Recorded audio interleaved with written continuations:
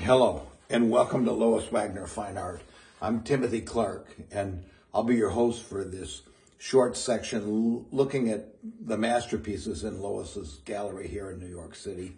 Just as this bicycle is rolling along and starting to go places, so are we as a country and as a world where after a year of sequestering, we're now kind of getting outside, getting some sunshine and moving on. We're going to look at some of these great pieces. We're going to talk about the love of art, and thank you, Lois, for asking me to do this.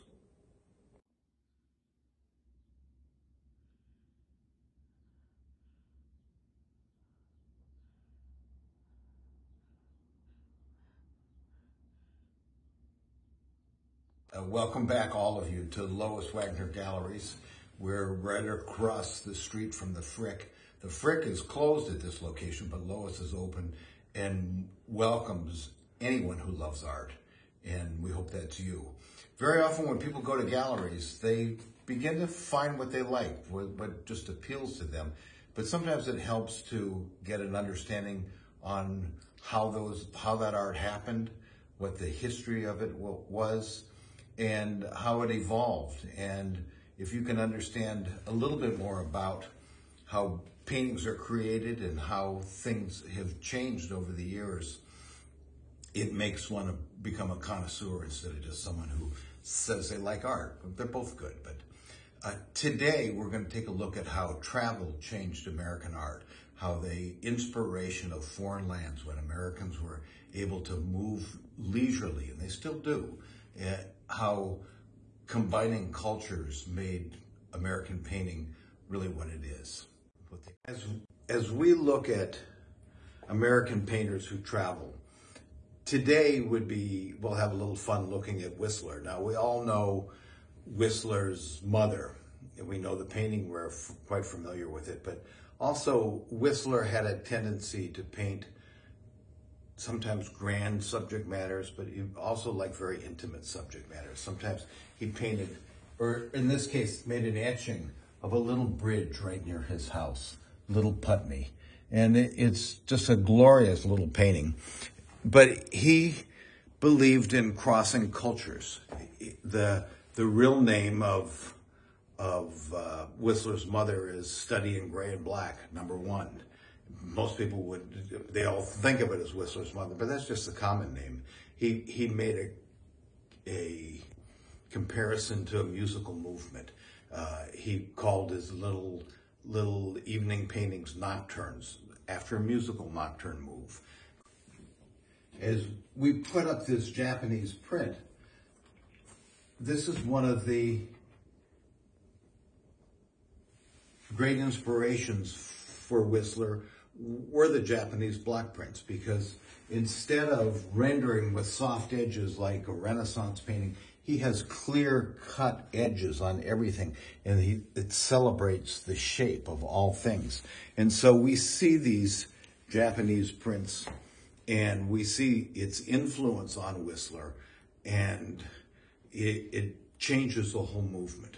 And so we're going to take a peek at how he changed art by changing culture. Sometimes he even got so mad at some of his best friends because they weren't moving along. He dropped them. You'd think all artists was one big happy family. It wasn't then, maybe never was. And Whistler, there was even a book that he wrote, something about the gentle art of making enemies.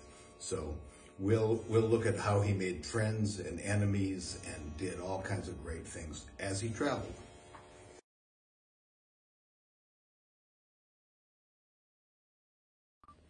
When most artists went to Venice to paint, they spent all their time here in Piazza San Marco.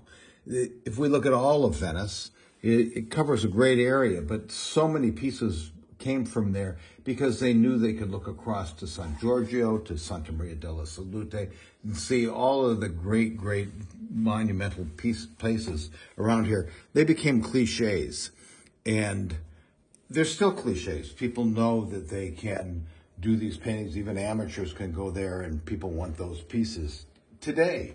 But 150 years ago, the sophisticated collectors wanted other things. They wanted original art. So Whistler had an economic downturn. He had some support from Fine Art Society in London, and they paid him to go over here, to go over to Venice, but he went to this area called Cannaregio, which had around the Church of the Sun Apostoli, looking out in other directions, just areas that no one had really painted. He had to make up a new language to paint these. Some of the other things were almost like being a Beatles cover band. They were the old standards populars everybody was familiar with. And when he lived there, he had Americans knew that he was there, and so they began to go there. There was a great Cincinnati-born artist named Frank Duvenack, and Frank Duvenack had his followers. They all would go there, and Whistler would say, who was broke, but he'd say, I'll make breakfast for you. But he'd borrow money for them to buy eggs to be able to make that. And they all looked at these original compositions and they copied them. When he went back, he said he had all original compositions, and the critics said, oh no, we saw these 6 months ago from the Duvenack students. But one of the most important Duvenack students that came through was a man named Robert Bloom. And Robert Bloom has a wonderful portrait right here in Lois's gallery. And we'll take a look at it right now.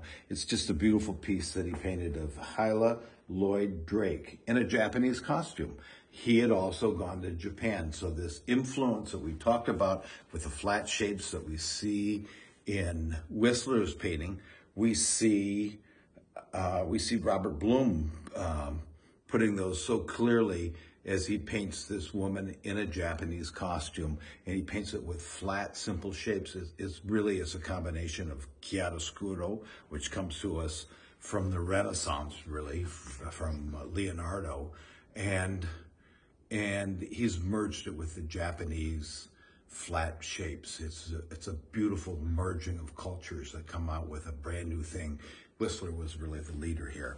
Now, there's a wonderful Whistler painting called Le Robe Rouge, which we'll also look at right here in Lois's gallery. It's here. Come here and look at it. It's a glorious etching that just shows how he had a love of the human form, especially the female human form. She sits there in this beautiful, beautiful robe.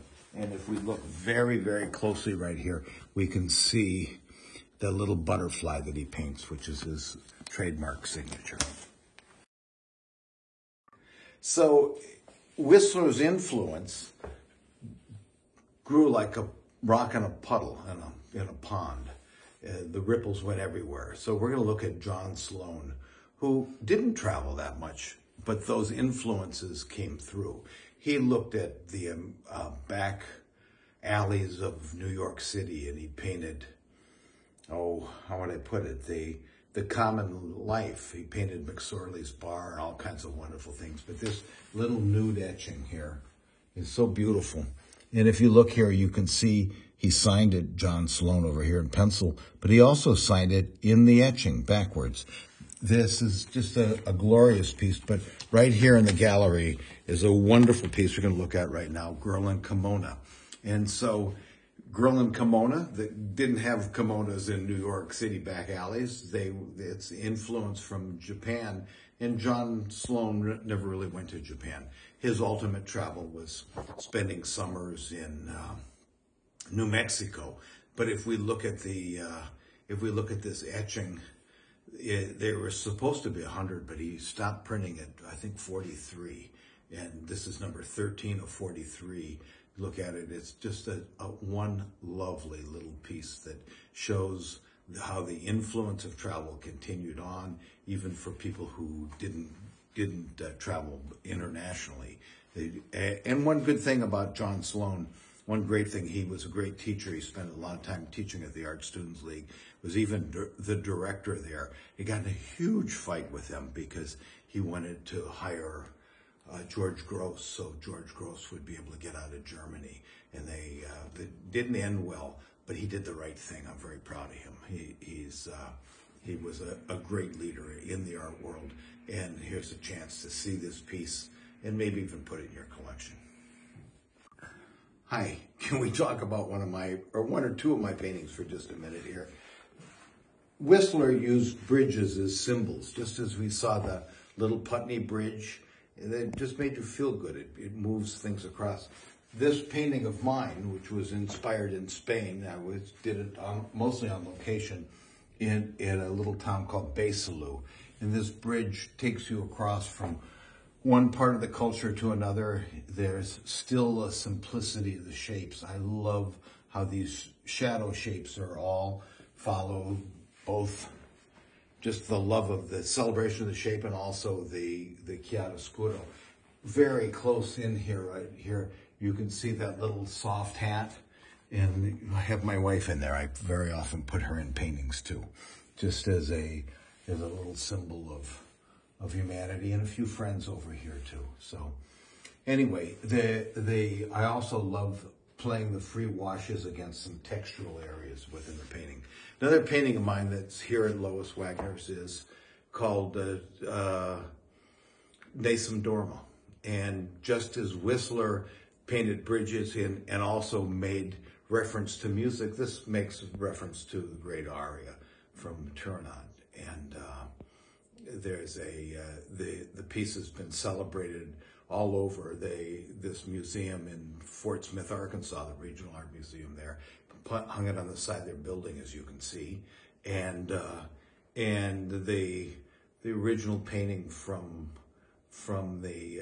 my hotel in Rome is right here at Lois's, and it's a fun piece to see and understand that Whistler's inspiration, even after 100 years, continues on in my work and in others. So anyway, if you have a chance, or make a grand voyage and a treat for yourself to meet Lois, spend some time in the gallery, and enjoy the multiple pieces of art that she has that celebrate American art. Thank you. Until next time, I'm Timothy Clark, Lois Wagner's Be Healthy in Art. Bye.